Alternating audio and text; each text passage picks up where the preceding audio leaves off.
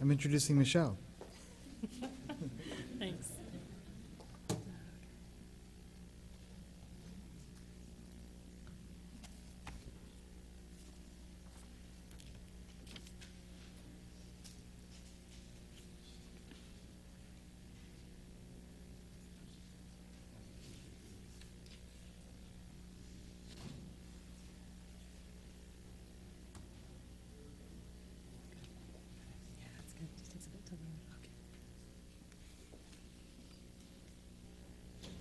Hi. Okay. So thanks very much, Julian and Casey, for organizing this day. It seems like it's going to be a lot of fun, and it's been a lot so far. So I'm Michele. I'm Michele Perras. I come from the Ontario College of Art and Design in Toronto, where I'm sessional faculty in material art and design, and also I run the Mobile Experience Innovation Center. So there's a couple of things that I want to touch upon in this talk. First of all, I'm really interested in archetypes and history and historical precedents around mobile media. So I'll talk a little bit about that and how that relates to storytelling, using geospatial media specifically and how it is embedded with landscape, and also some of the work that's going on at OCAD and the MEIC right now. So Bill Buxton, who's also a colleague at OCAD, really great sort of line to sort of frame up what I'll be talking about. The only way to engineer the future is to have lived in it yesterday. And I'm going to start off with a series of stories. And the first one is about my grandmother. So my grandmother was born in Lintlaw, Saskatchewan, which is a really tiny farming community in the southeastern corner of the province. And she was born in the early 1930s. And as you can see, like there's a whole lot of farming. There's not really a whole lot of anything else around there. And when she was born, it was both the height of the Great Depression as well as the height of the Great Drought. This basically pushed farming communities and farmers in particular further and further into poverty. But one of the things that she tells me about this time was not so much about how difficult it was, but more so about bay leaf. And you have a small community of people. Luxuries were really hard to come by, and community meant a lot to people. So there was a bay leaf that would essentially be taken from house to house, and this is her telling me about her mother going, and she would accompany her mother with this bay leaf, and they would share the bay leaf throughout the community. So you would cook with it. When you were finished with it, you would go and you would deliver it to somebody else's house. And this leaf, this sort of small lo-fi technology, acted as a vehicle for communications to enable getting updates in terms of what was going on with, what's the price of grain doing, what's happening in the town, what's happening in the country. This is also before World War II, so political situation gets heightened. And as a German immigrant, you want to be kept up to speed in terms of what's happening. It's a portable facilitation of communication. So that's the first story. This is the building that I work in Toronto. I guess I could talk a little bit about, I'll talk a little bit about the MEIC and OCAD in a bit, but this is our tabletop. And as a bit of background, this is where I come from. So my background is in material culture and craft, and I have a practicing jewelry studio that I've been working on for about 10 years. And about 5 years ago, I started moving away from just the sort of physical artifacts into the digital. And so this is an Easter egg project, rather crappy photo that I can see now, but of a QR code Easter egg hunt that we did earlier in the year. And so when I talk about stories, what do stories help us do? They help us to organize our spatial practices. They help us to organize our relationships between who we are and where we come from and where we're going. So this is a miniature from a manuscript that was done in the 1500s, and it's Persian. It's from the Haft al-Rang, which is the name of it. And these miniatures, there's several folios. This one tells the story, sort of prototypical story. Boy meets girl, boy wants to be with girl, girl's parents say no way, take girl away. He goes after girl, etc., sometimes to tragic ends. But the interesting thing about this is the notion of nomadic culture and the portability of objects that communicate embedded technologies, social and historical structures, economic systems, etc. And I'm particularly interested in the carpets.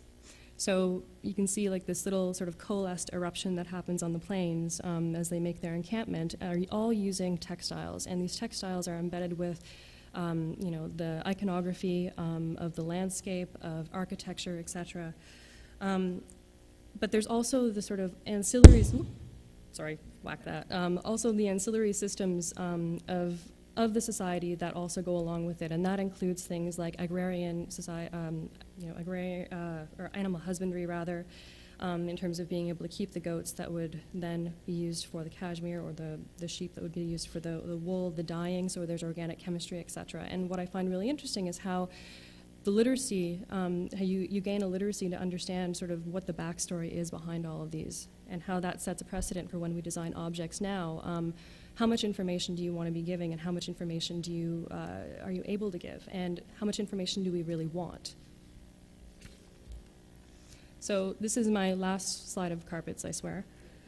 This is the Pazyryk rug, and what I find, it's sort of a historical or a sort of rather important piece, because it's the oldest known carpet fragment in the world. It's 2,500 years old, and textiles normally don't last that long.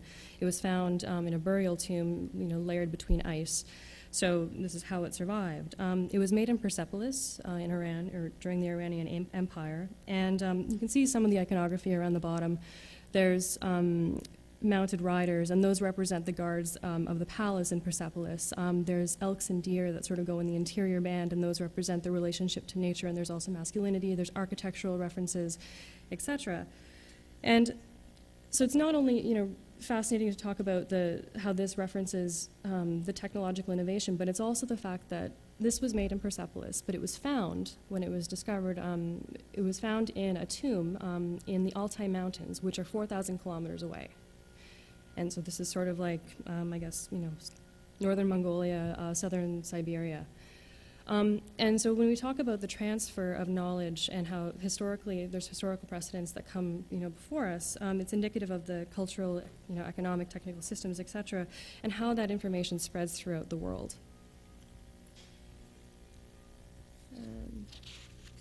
So this is also from the same part of the world, and this is the Kokcha Valley in northeastern Afghanistan in Badakhshan province. And the reason why I'm showing you this is because just over sort of down the river a little bit and past those hills is a mine called the Sar-e-Sang mine. And the fascinating thing about this mine is that it has been in continuous production of lapis lazuli, which is a semi-precious blue gemstone, for 6,500 years. So this is the mine that supplied Mesopotamia, ancient Egypt, ancient Rome, the Iranian empires with a resource in which they could create their cultural goods. And when I think about this in terms of artifact, there are artifacts that are, help us to understand where this fits in terms of where we come from as human beings and across our human evolution and our continuity. But it also makes me think of what is it in 7,000 years that we're creating now that people will be able to look back and say, oh, by the way, this is what they were doing then, and this is indicative of what their culture was about. And so what do we communicate to the future, essentially? Especially when a lot of our artifacts are becoming digital. So has anybody seen this before? A couple people? Okay, great. So this is actually a map. And this was created by the Greenland Inuit, and they go back about 300 years. This particular piece was given to Danish explorers, when they were first starting to, settle, or attempt to settle, rather, Greenland. And the Danish explorers looked at this and they were like, what the heck is this? How do I use this? I have no idea how to interface, how this interface works, how this thing, what's the usability on this? And it's an abstract representation of geospatial environments. And this was used by holding it under your mitten and running your fingers up and down the side. And all of those grooves and notches represent coastlines, heights of cliffs and islands. And so tactile and tangible, these representations of physical geography, and also thinking about different ways of locating oneself in the environment that's not necessarily visual. And also how, we're physical beings. We can't deny that, we somehow have this thing about, trying to negotiate ourselves out of nature and, or out of the natural environment or the physical environment at times. And this kind of demonstrates how we're intrinsically and inherently tied to it. And also how increasingly complicated it is to, especially with advent of digital technology, computer science, it's difficult enough to embed these objects with just our cultural knowledge, but then also the layers of science and technology that go behind them. How do we communicate what it is that we're trying to do? So this is Ursula Franklin. She's a Canadian-German immigrant who works at the University of Toronto, and she gave a talk in 1989 called the Massey Lectures, and they were then published into a book called The Real World of Technology, which is a really great read if you can pick it up. And one of the things that I'm really interested in around digital artifacts and how we interact with our environment is how our sense of history and identity that's present in every civilization is rooted in a common knowledge of past events. And one of the things that I find incredible about practices, whether it's geospatial media, mobile media, anything that involves a digital component, is what happens to our memory and archive of events? Is the scope of what we're looking at increasingly becoming smaller because our cultural shared memory is also becoming smaller? Like, I think about Windows 3.1, for example. I don't necessarily remember a whole lot about what was happening at that particular point, and the documents that I wrote and the content that I created at that point are sort of lost in an archive that I'm never necessarily going to regain. So how do you create media that relates to an ever-changing environment and an increasingly accelerated pace of innovation that will allow future generations to understand the context of where you came from? Especially when these are the artifacts, the physical artifacts that we're leaving behind, when increasingly much of what we do is like this. It's temporal, it's asynchronous, it's digital, it's not necessarily meant to last. And not saying that it has to last, but what is our footprint? And that kind of leads us a little bit to the city and a little bit to the work that's going on at OCAD and through the MEIC. And one of the things, like increasingly, and as Matt and Ben have discussed as well, is that networks and infrastructure and software are the sort of permeable and malleable layer between citizens and their environment in terms of how they interact with it and the stories that they create.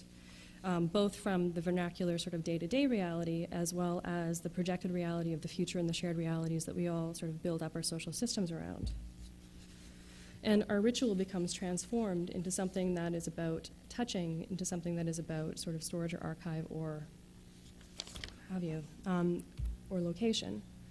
And so talking about storytelling a little bit, this is a project that was done through OCAD and the Portage Network, which included the Banff New Media Institute and Concordia University. The geolocative game that uses Bluetooth phones, and this one took place in Montreal and Mount Royal Park, using historical stories and brought them to life. So you would engage and interact on the park, walking around, and thinking about historical events that had happened in that particular place. And yeah. And also one thing about this, like how does this relate in terms of narrativity going back to our Inuit map when you're in the world, and what are the cues, whether they tactile, visual, sensorial, that are helping us to sort of understand where we're coming from and where we're going? This is a project called the Wall of Sound. This is just a schematic diagram that talks a little bit about how it works. So you have your user that you connect via Bluetooth to a server that connects to sort of the instruments eventually and goes through voltage and amps. And what that looks like are these instruments here. So essentially you're walking around and you interact with the Bluetooth server either through bluejacking or through like being notified or through actively contributing to the project. And these instruments will then play for you. This is a glockenspiel and a xylophone, and these are cowbells. And you can also not necessarily engage with it with the experience through your phone, but also through a foot pedal, if you so desire.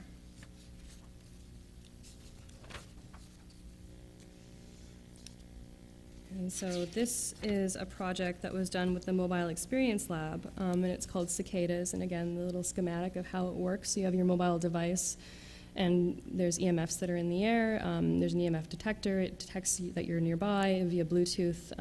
It can send a message to you if you want, or it'll then activate the little cicadas that are in the tree. And that's a demonstration of them using it, and as well, those are the little mylar cicadas down at the bottom. So there's a park really close to OCAD that these things were completely filled with, which was a really fun and sort of hilarious adventure. And this is the last project that I'm going to show you. This is something called Tentacles, and this was done with the Canadian Film Centre New Media Lab, OCAD, and York University. And this is an iPhone application that was created for Nuit Blanche.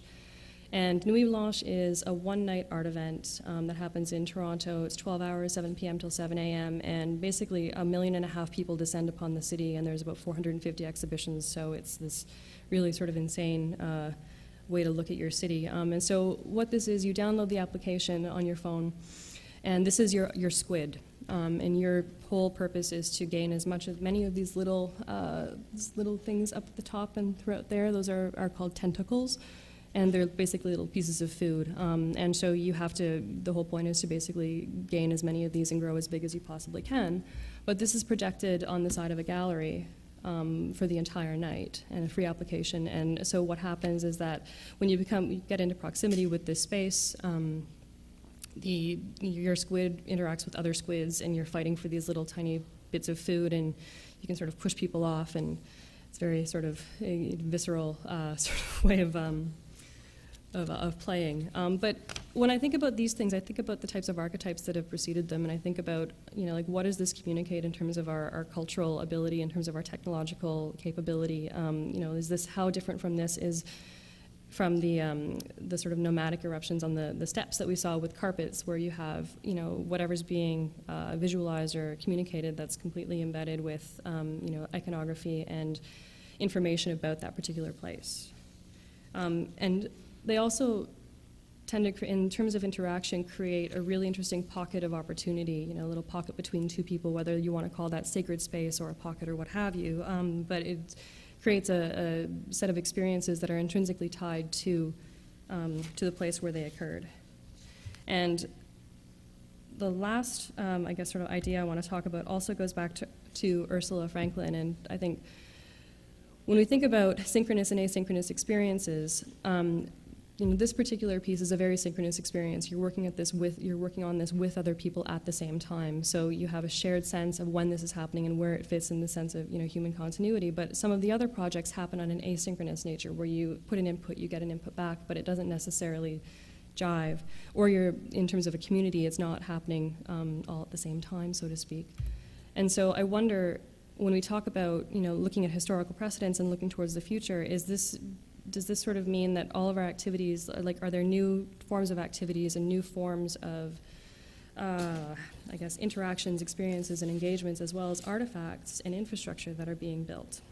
And that's sort of maybe one example of a map that I saw in Prague that tells you how far you are from the Oriel Wall. And that's it.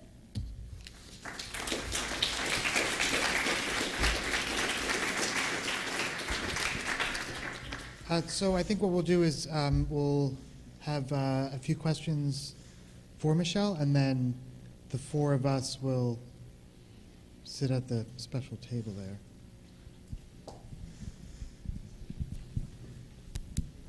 Hi. It strikes me that the first half of what you do in a lot of these is anthropology before it becomes production, and that normally in the past anthropologists don't get to make tools. Basically, they bring a notebook or a camera or whatever, but they're not manufacturing a lot. But that when you are getting into digital culture, you may actually have to build, I was thinking in terms of like emulators or things that would allow you to record the culture of the electronics that's going on for future generations. Is that something that you've thought about? I think so. I think there's definitely the interest in taking a bird's eye view to how things could potentially play out. But one of the things that I kind of find interesting about digital culture and the pervasiveness and the interconnectedness of it is that it happens in the wild. And so you become as much of an active participant in both the design and the interaction as anyone else. And of course that subjectively colors, what you're going to be looking at and how you're going to be looking at it. But it also changes the stakes a little bit. Is that... What about the idea of electronic proxies for this researchers, or something that would go out on your behalf? Yeah, I think that actually as well, because you can't necessarily be everywhere at once, and you can't, how many multiple slivers of identity do we all have that we could potentially want to play out? Yeah. And in some cases, I don't know, Canada's a little bit hard with the adoption rates, although that's changing. Having an emulator that did that for you would be extraordinarily helpful. Yeah.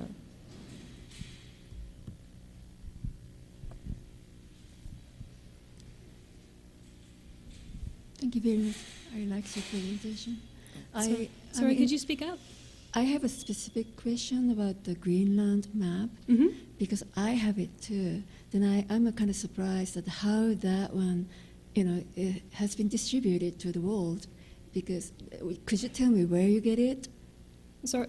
Where you got the map? I mean, the wooden map of Greenland. Where did you get it? It was, where does it live now? It lives in a museum, and I can't exactly tell you which museum it lives in, but it was the internet. Yeah. I see. Okay. All right. One last question for Michele? No?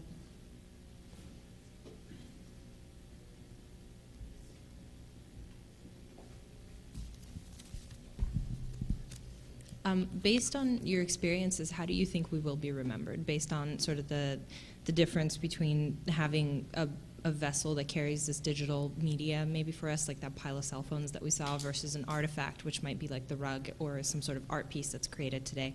Or would it be a document of an event that occurred? Like, how do you think we will be remembered? I know, it's interesting, like, because so much of where we place value and meaning, and even with these, these artifacts are just, they're one tiny pixel of like the entire picture of what people's experiences were like, and what I would find really interesting is a way to archive experience, and I don't necessarily know if that means a tangible piece of something that you carry with you, and gets buried in the earth, and I think in terms of what are future archaeologists, digital archaeologists, going to be doing, and how will they be coming back and looking at the types of things we're making? There's a part of me that loves the tactile and the physical, but like increasingly it's important, but it's not. They're hybrids, so. I don't know if that answers. I don't know. And I think that also sort of raises the question with digital archaeology of sort of how do you sift through the noise to actually pick out something that's indicative of the human experience at X point in time. Exactly. Well, in the same way that current archaeologists, and I'm not saying like it's going to be it's totally this easy, but how many pottery shards do you have to go through in order to find something that's cohesive, or how much information do you have to piece together in order to build a story? So it's yeah. So does the spectacular panel of people want to gather at the dais? Phase two. Thank you, Michele.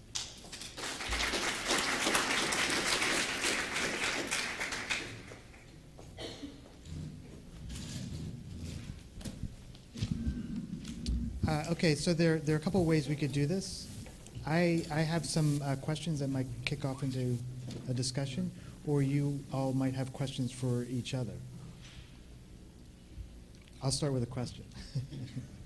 Or I guess more of a remark. It occurred to me just listening to all the three talks about a relationship between different and just to generalize it, ways of sort of imagining or seeing the world. So if I completely pigeonholed Mark, I would say there's this kind of material representation of reality that is interpreted through these sensors and given to people in visualizations of various sorts that give them a sense of what the world is like.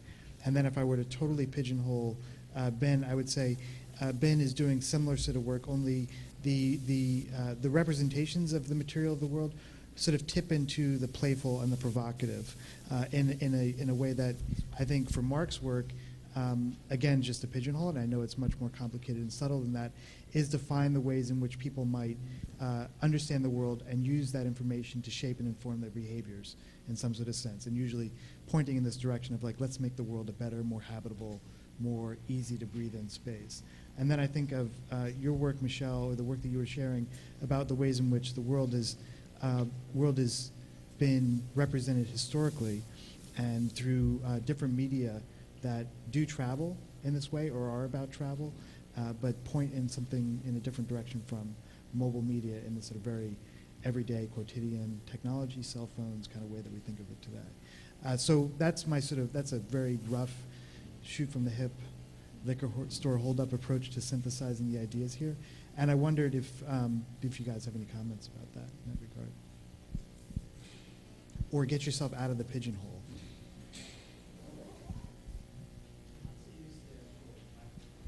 Yeah, these ones, you can adapt to. where Charlie Rose here, so she's going to speak with him. Yeah, I mean, I guess, is that on? Yeah.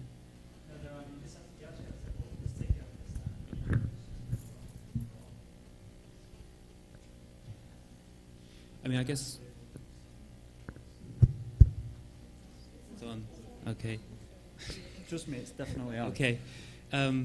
Yeah, I mean, but I would make the comment that I think they're all three sides of.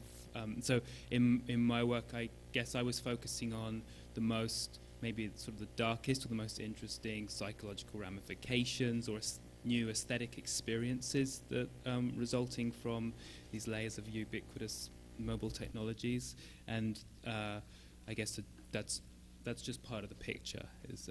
That's kind of where I'm drawn towards, but I'm not at all saying that that's the way that everyone should live, and that there's the archiving and remembering and finding there are many more definitions to the truth about our environment. That's all.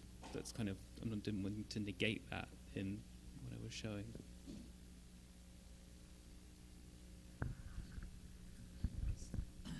I guess sort of on that, this idea of archiving or trying to capture more of a state. I mean, the projects I described were a bit more about a particular aspect of something as opposed to trying to capture everything that's going on in some sort of vain attempt to represent experience through a data feed of some kind.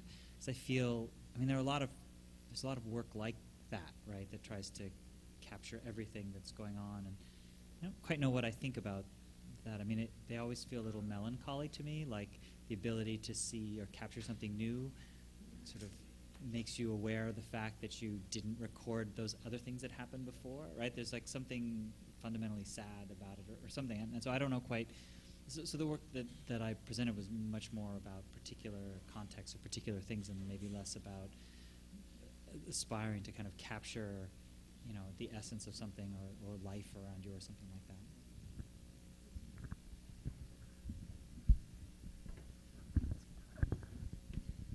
I'd agree with that, and also with both of what you said, and also around the notion of objects and systems of objects, in terms of where they fit, how they are going forward.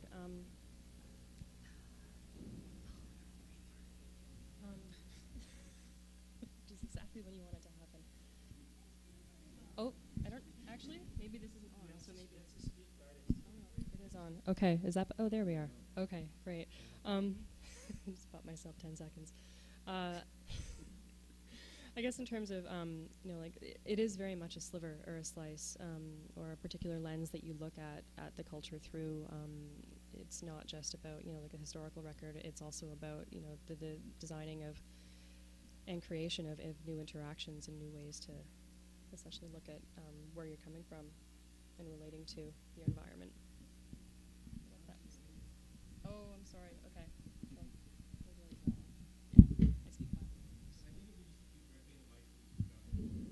Okay. Project, yes. So along those lines, I wonder if the ways in which we're representing the sort of geospatial world, the ways in which I guess the landscape becomes an interface to interaction and for thinking about and reconsidering the world around you. I'm wondering, I guess there's this idea of the quantified self and the ways in which we represent ourselves and represent ourselves through data. And I'm wondering if we're thinking about the ways in which we will be remembered in a way, if there will be those artifacts left over in 300 years where the equivalent of the tapestry is some kind of map as to, you know, who we were in that way and what that might sort of look like. Like, what would be the equivalent in 300 years of someone saying, well, here's how my landscape looked, which is obviously very different from the canonical explorer map that sort of maps the landscape in a way that we think of today as traditional. What that might look like as aggregates of data. So will perhaps the kinds of maps that people are making using Google Earth and, you know, these kinds of things become those artifacts in the future. So I guess to be succinct, the question is, the maps that we understand today, which are the canonical, this is reality, fixed maps that I think most people who are outside of the world that we sort of exist in now would look at these maps, and the maps become essentially mashups, where the landscape disappears in the traditional sense, and it's more markers and collections of experience and moments and those sorts of things. Question mark. Well, what I find interesting about looking at like canonical maps is the notion of power and control, and deciding where the borders go in terms of what does that mean in terms of displacement, what does that mean in terms of the collection of data that happens within that, in terms of standards. And when you think about mashups, like it's sort of the exact opposite, or the polar opposite, in that it becomes this sort of free-for-all in a lot of ways. You're using a canonical map, but you're reestablishing your own sense of identity or purpose within that. But how many millions of those do exist now and are going to exist in the future? And I don't know, like, there's also something about the fragility of them. Like, you drop your PC on the floor or your laptop, and suddenly it's gone. And there's no way to really regain it. And does cloud computing really provide a trust in terms of being able to go back and archive those again? And will it be the same interface? I don't know. But I think it's somewhere in between, like having something that's coming from top down and having something from bottom up. Oh boy. This one is sort of.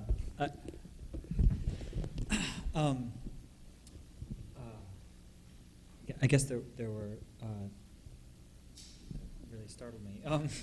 The one thing I guess I think is generally true, that the sort of the work that we've been doing. I think that one thing that maybe not thinking about designing for someone to look back and see what's going on 300 years from now, but I mean, take as an example like the Framingham study. Right? I remember reading a really beautiful New York Times paper or New York Times article about how people had used, this was a longitudinal study of a group in Massachusetts, and it was originally designed for one purpose, but then over time has supported a number of different studies, right? So there's a kind of longitudinal thing that can happen when this quantified self gets sort of pushed through, and I don't know how many of the systems we're designing would provide for that kind of longitudinal analysis over decades, right? I mean, I'm not quite sure about that.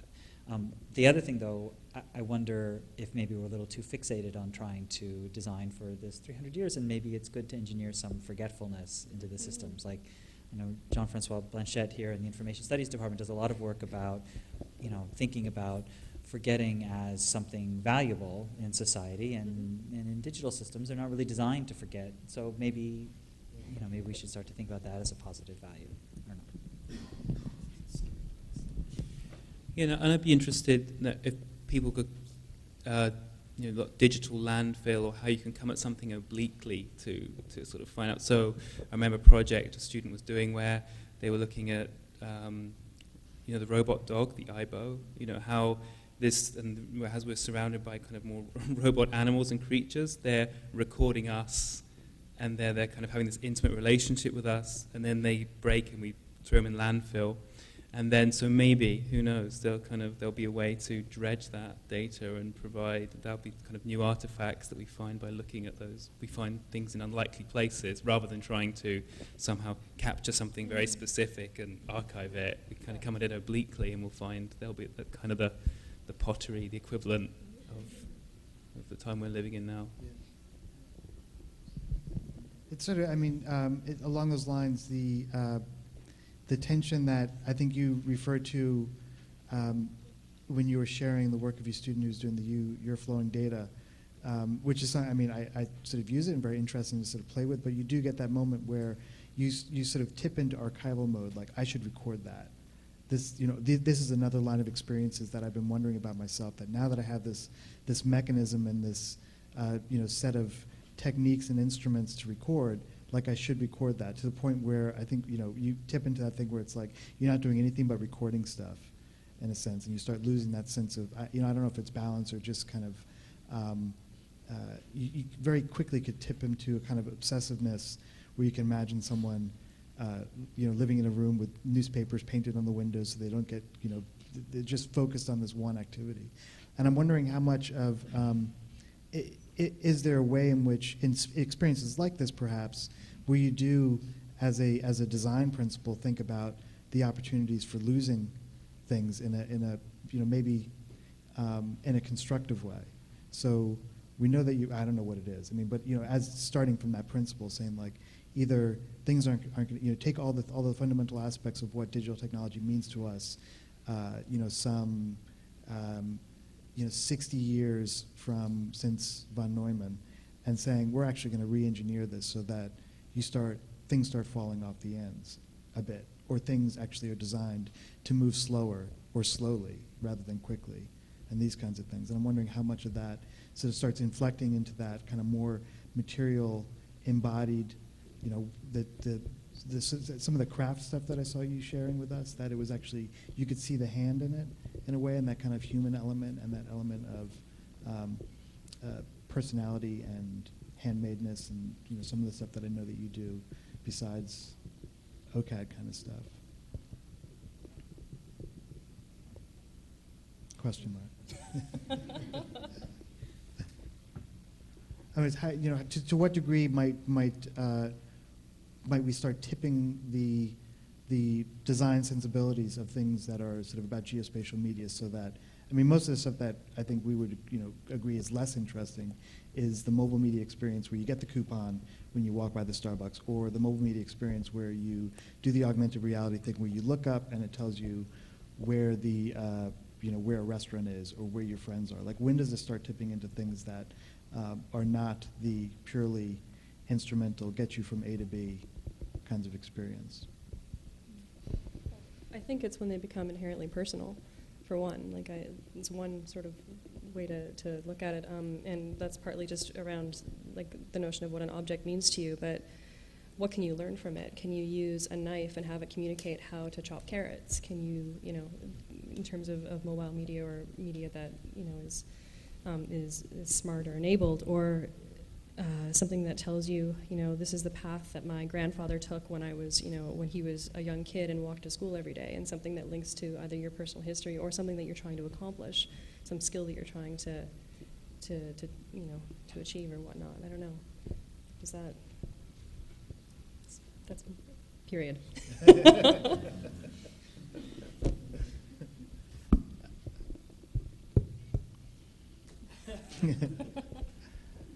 Okay, more of a proper question. A lot of the work that we saw this morning was showing ways in which sensors are being used to reflect upon the real world or the world around us. And I'm wondering, particularly in this idea of citizen science or public participation and data gathering and these kinds of things, can that be interpreted as a kind of vote of no confidence for those large systems that we once trusted not to fail, but perhaps are failing us, partially failing us, and partially now we have the opportunity to actually do our own gathering of that information and sharing it in that kind of real-time way that I guess mobile media in part allows? Well, I would say that we're just becoming more sophisticated consumers of with the idea that what a sensor is. I think people know that, and the idea of a mashup versus a sensor that you deploy yourself, or a sensor that a school puts up versus a civic or the government. And so there's room for all those things, and how we navigate through those data coming from those sensors. I think one isn't going to necessarily remove another one. We can just deal with many different qualities of data source, and the tools to navigate them will be developed, I think.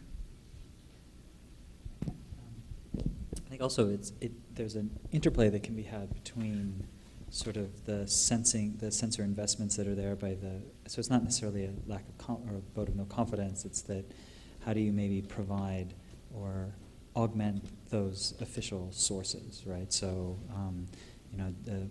and to even, I mean, the air quality is a nice example. I mean, Ben had mentioned, the official reports only give you averages, and part of the reason they only give you averages is because it's not quite clear what the health impacts are of spikes various kinds, right? So even when in LA, if they produce sort of health alerts, right, it's based on 12-hour moving averages, and so the EPA isn't even quite sure to a certain extent what, I mean, it's sort of a trade-off to get these reported numbers, and the averaging is for a reason. But now if you can start to have much more refined measurements of day-to-day comings and goings, micro exposures, it could allow for epidemiological studies that are, sort of a different scale, right? A different kind of thing almost. And so rather than having to deal in aggregates, you can deal with much finer granularity. So it doesn't have to be the collapse of, a lack of confidence in sort of official whatever. It can be a marriage of the two in a way.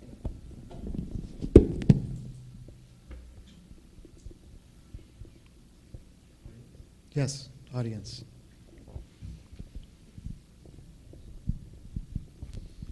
Hey, it was only really in looking at all of your work together that I just started really thinking about this. That all the kinds of things that you're all concerned with, that basically in a way have to do with ways to remind ourselves that we are in a place, like a specific place. They're ways to relocate us wherever it is that we are, and give that place a kind of meaning. And the thing that's funny about it is that that role has been delegated really to mobile media, and in fact, like now the only place where we're nowhere is actually at home or at work, because those are the two locations where we're engaged in all the kinds of activities, all the kinds of computing and sensing and whatnot, but it's not located actually, and that the fact that there is no geospatial presence for whatever high double-digit percentage of all the information that's being generated, which is on PCs, is kind of weird. I mean, and it's clearly where it's Twitter just announced their the geospatial API for tweets that'll be coming out, et cetera, et cetera. But it's interesting that the two places where people spend most of their time are the places that have been most ignored in the collective of all work that's going on in this. Not programmatically, but I just wonder if that's of interest in terms of thinking about where to go next. Yeah, I mean, I think that's when I was talking about like heterogeneity in networks, and a few 10 years, 15 years ago, we were talking about virtual reality and traveling without moving, and my worry is that if so many of us are living life through the same interface, we're moving but we're not traveling. Everything is mediated in the same way, and so although one has to admire, it's great that the things like the iPhone is the portable PC, but I think there is room for many other kind of bespoke hybrid experiences as well, so that it doesn't become everywhere is the same.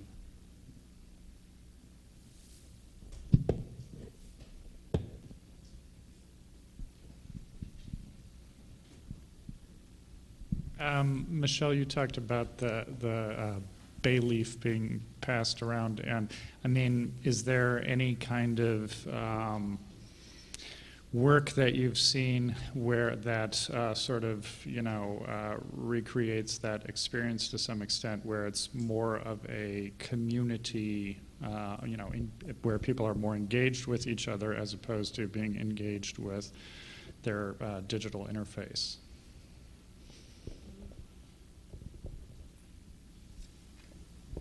Yes and no, but I think a lot of it has to do with digital interfaces, from passing throwing the ball from one place to another, passing the leaf from one person to another. It's like the telephone game that Kevin talked about. And the bay leaf is not necessarily the physical thing, it's a piece of information that goes from one person to another. So, but I don't know of anything that's that would be in the physical world, or something that would track that in the physical world at this point. I don't know.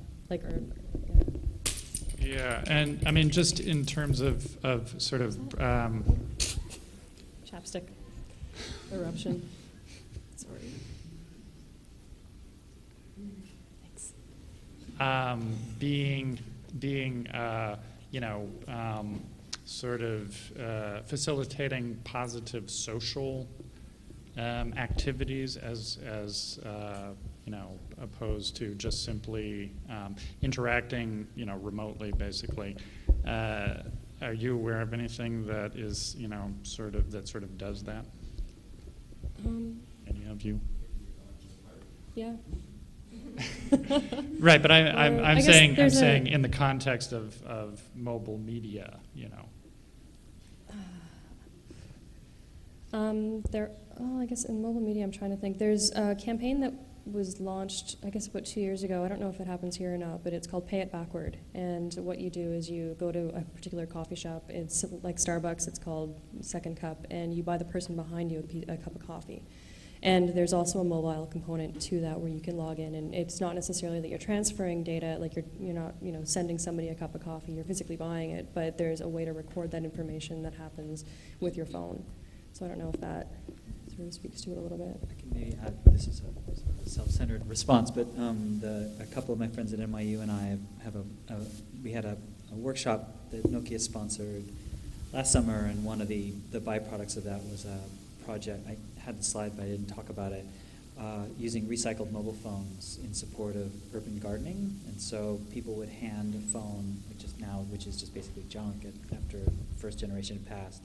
And that phone would have some impromptu sensors that would help a new urban gardener figure out what plants would be suitable for their environment. So it'll take pictures of things to decide what the light levels are. There's sort of crude temperature measurements. There's some sound that you can see. Are you near a freeway or not? And that information could once the plants start to grow, be used. The phones can upload pictures of the plants, and various sort of gardening experts can provide advice. And then once you're no longer a new gardening person, you pass that on to somebody else, right? And you sort of keep that going, and it's all in the context of these recycled phones, which don't really amount to much at this point. We have 3 minutes. Can we do one more question? Sure. Yeah. Hello.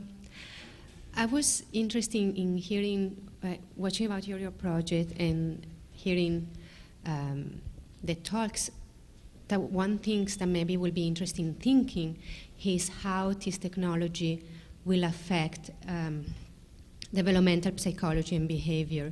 Because very often we, researchers and designers, we think about the adult mind and how adult people will use this technology. And I recently had, was present to a presentation that was talking about how generations are changing, and especially in the relationship between teenager and technology, and specifically the use of mobile media, how it became central to their life. And they were pointing out how, for example, they cannot live without being connected. They need to be connected to their peers 24 hours a day, and they need to be multitasking constantly, because they have this idea that, first of all, living outside the network means is a social debt, and second, that if they focus on something, then they lose everything else that is going on. And that is affecting the mind of this new generation. And I think this is a very interesting aspect of mobile media, and I was wondering if you had a comment about this or something to say, or somebody could predict, No, where the if it will become. In the observation that I think the young people who have grown up with mobile phones, they seem to be able to handle multitasking with many windows into many different virtual worlds, whereas for someone who this development has, someone who hasn't grown up with it, it's much more overwhelming, I think. But I also think how I'm interested in what are the implications of so many virtual spaces filling our minds as well. So we live in we live in a set number of physical spaces, from from home, from the city, whatever. But when we think of things like text messaging, our iTunes music library, our email inbox, they're all virtual spaces. And what are the implications of so many of these as well as wireless networks filling the world, there are these virtual spaces filling our minds. So what are the implications of that? I don't know. I think it's really, it's very interesting. Because the study that was presented to us seems to suggest that they actually, although this new generation is able to multitask, they are not able to engage in the kind of deep and focused attention on a lot of subjects. So they do multitask, but they do it very superficially. So I wonder, how this will affect our culture in the future. This is a little related, not necessarily to how it'll affect our culture, but there was a study that was recently done at the University of Toronto by a really brilliant woman named Rhonda McEwen, and she looked over the course of a year at how immigrant students over their first and second years at university were using mobile phones, and she's really interested in particularly how youth use it. And what she found through her study was coming to Canada from other places to use a cell or a mobile is a little bit different. It's a pretty constrained environment. There's only 3 telcos, rates are really high, et cetera. And what she found was that over the first 3 or 4 months that they were there, their behaviors changed drastically based on what they had been used to doing in wherever they'd come from, and with the rates and the plans that they were used to using, and how that changed when they came to Canada and they would get several $100 phone bills for sending text messages to one another. So it's interesting to think also about those constraints and how they affect you in that particular context. And how does that affect how you're going to be using something in the future? Do you become more particular about the types of data or the types of information that you're communicating? Okay, I'd like to thank Mark, Ben, and Michele for their